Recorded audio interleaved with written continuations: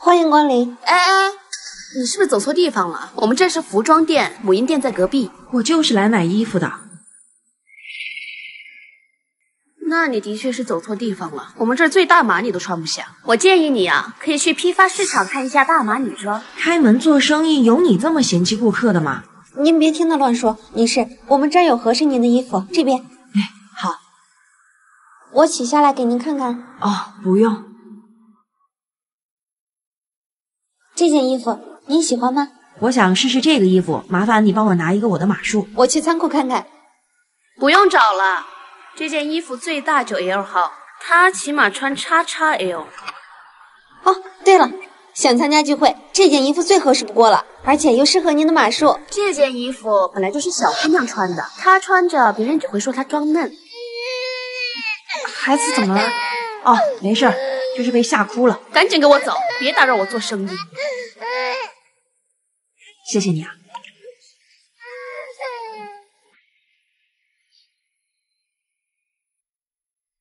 小孩这么玩，他的纸尿裤不会漏啊。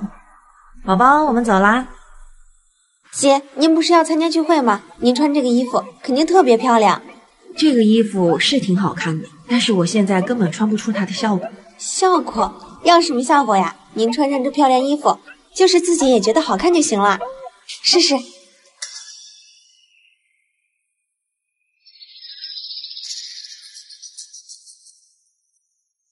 哎，是啊，试试嘛。孩子，我来帮您照顾。赶紧带着这位女士去试衣间啊。走。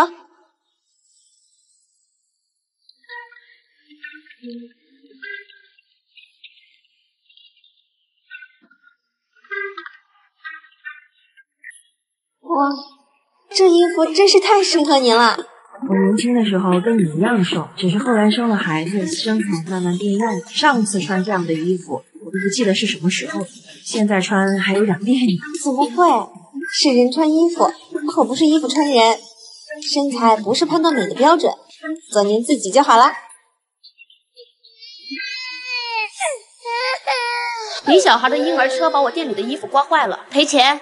我看看，婴儿车好端端的停着，为什么会扯到挂好的衣服呢？我要看监控。小孩他调皮，把衣服扯下来不是很正常吗？哎，别说那么多了，赔钱。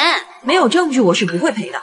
我们先看看监控吧，没事的。夏冬冬，你别忘了，店长是我姑妈，你一个实习生帮着外人说话，跟我对着干，你信不信我把你开了？你把我开了，我也这样说话。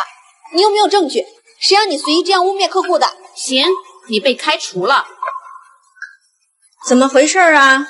哎呀，姑妈，你可算来了。哎呀，林总，哎呀，你来分公司视察工作，怎么也不提前跟我说一声呀？我也好提前做好准备接您大驾呀。总公司内嘲笑我的身材，污蔑我孩子弄坏了衣服，硬要赔偿。我要是提前跟你说了，怎么能看到这么精彩的戏呢？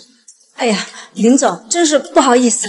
哎，您啊，不要跟这样的小店员计较，他就是有眼不识泰山，瞅你一点也没劲。德不配位，我看这个经理换个人当了。哎呀，姑妈，你别闹，再闹我位置都不保。能切实从女性视角出发，平等的看待每一个女性，这很符合我们品牌的核心理念。